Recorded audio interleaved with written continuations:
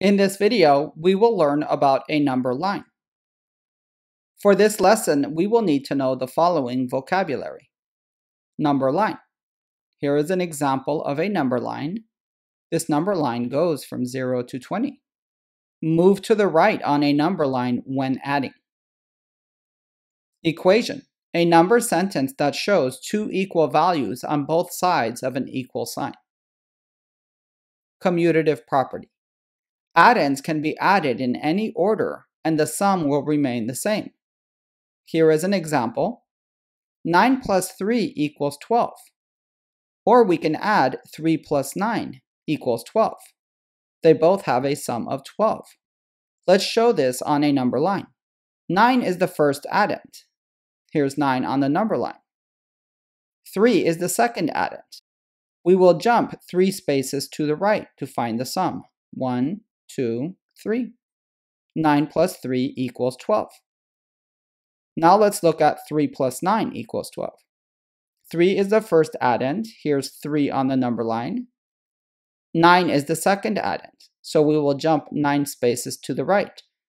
1, 2, 3, 4, 5, 6, 7, 8, 9. Once again, we get a sum of 12. Input model number 1. Identify and circle the greater addend on the number line. Jump to find the sum. 5 plus 3 equals.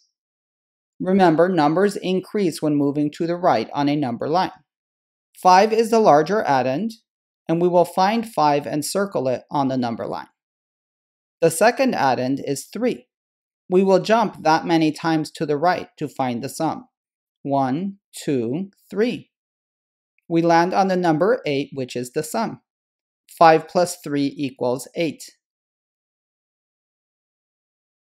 Input model number 2. Here we have 4 plus 9 equals. 9 is the larger addend. 9 is not the first addend in the equation, but the sum of 4 and 9 will be the same no matter what order they are added. This is the commutative property of addition. Let's find and circle 9 on the number line. 4 is the other addend, and we will jump that many times to the right to find the sum. 1, 2, 3, 4. We land on the number 13, which is the sum. 4 plus 9 equals 13. Or 9 plus 4 equals 13 because of the commutative property of addition.